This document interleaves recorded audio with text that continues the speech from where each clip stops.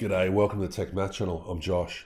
Today, we're going to be taking a look at calculations involving speed, where we're going to be working out either how fast something has travelled in kilometres per hour or miles per hour, given the time and distance it has travelled, or also the associated calculations that go along with these. Distance calculations, time calculations, how far, how long something's taken to travel. So, we'll start with some basics and I'll show you a few tricks along the way. So, I'm going to show you, first off, how most people identify speed and the calculation involving speed, how you can really easily remember the formula for remembering how speed goes. So, as you drive along on a road, you have one of these guys here. It's a car, and it's a really good car. It's a nice red car. It's going really fast down the road. In fact, as you drive along, it tells you how fast you should be going because we see these signs here, okay? See this, and it tells you this car should be going 60. The speed is equal to 60. Okay, so 60 watts. Is this 60, do you know this? Because most people are fairly okay at telling me what 60 means at this stage. In Australia, this car would be going at 60 kilometres per hour. Or perhaps if you're in the US, you would be going 60 miles per hour. A little bit faster. So, as you can see here, this tells us how to work out speed. Both of these types of units here, kilometres per hour or miles per hour, have the same sort of format. You have on the top here, kilometres or miles, that is the distance. Okay, so first thing we're going to do is get the distance, and we're going to divide that by, well, both of these in hours, this is the distance divided by the time. So whether or not it's kilometres per hour or miles per hour, you can easily see that speed is equal to the distance divided by the time. Let's have a look at an example here. I'll get rid of these guys here, and we'll have a look at an example that shows how this works. So say a car is traveling along and the distance here that it's traveled is equal to, let's say, 130 kilometers. And the time it's taken, well, it's taken 5 hours. How fast has it traveled? Well, we can work this out using this formula that speed is equal to the distance divided by the time. Let's do that. So speed is equal to the distance divided by the time. This is equal to 130 kilometers divided by the time, which is 5 hours. Okay, so 130 kilometers divided by 5 hours, 130 divided by 5, this is equal to 26. And as you can see, this is kilometers per hour. Kilometers per hour. And there you have it, we've worked out the speed. So that is a really easy formula to remember, right? So what about some associated calculations that you have with these? Say we wanted to work out the distance something had travelled, given the speed and the time, or the time something's taken to travel a distance at a certain speed. Well, we can work this out really easy. There's a really easy way of remembering these formulas too.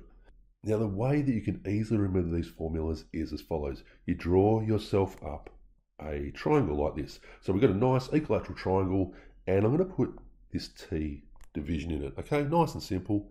Now, what I'm going to draw in here is this formula that speed is equal to the distance divided by the time. And see how I write this in. Down the bottom on the left here, we have the speed is equal to the distance divided by the time. All right, everything's in there. So now what we could do is we could now go through and work out any of these calculations, whether it be distance or time or speed, without having to do a whole bunch of moving of things around. I'm going to show you how this works. So say, for instance, we wanted to work out the time something had taken to travel. The time would be equal to, so if I put my thumb over this point right here, where it says time, right here, I put my thumb right over this point here, you can see that it's equal to the distance divided by the speed. So let's have a look at an example using this. Say we know that a car has travelled a distance of 330 miles and it's gone at a speed of 60 miles per hour. Okay, so how long did it take? What is the time taken here? So we can work this out fairly easy using this formula now. Time is equal to the distance over the speed. All right, so what is the distance? We have 330 miles and this is going over the top of 60 miles per hour.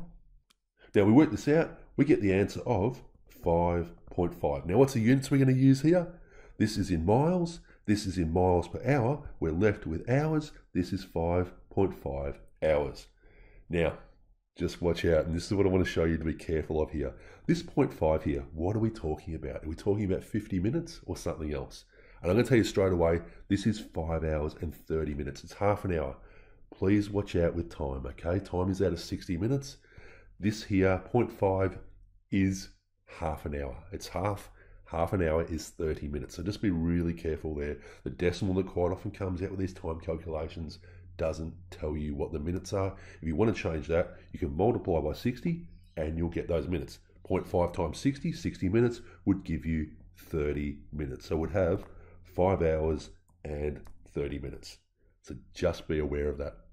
So let's have a look at the last type of calculation here. So now let's have a look at working out distance calculations, okay? The next and the final type of calculation that we look at when we're doing velocity here. So the distance is equal to, now how are we going to work that out? Well, using our triangle, we put our thumb now over the distance part there. When we do this, you're going to see the distance is equal to the speed and it's multiplied by the time.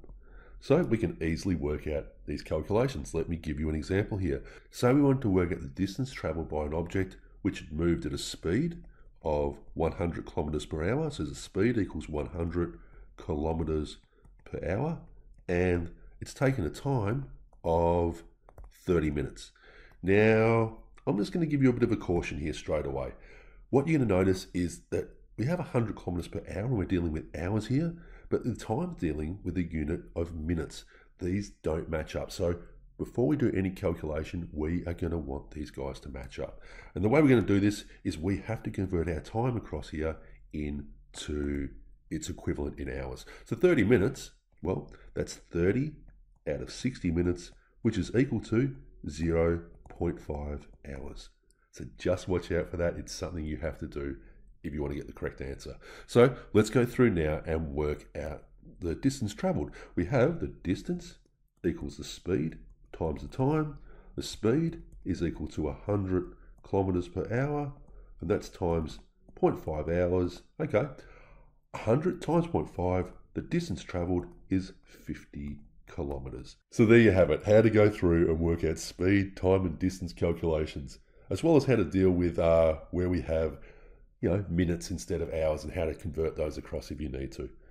Anyway, I hope you like this video. If you do like the video, please remember hit the like button and maybe subscribe. And if you really wish to support the Tech and Math channel, big shout out as usual my patrons. You can become a patron. There is a link in the description below. Anyway, thank you for watching and I hope this video helped you. I'll see you next time.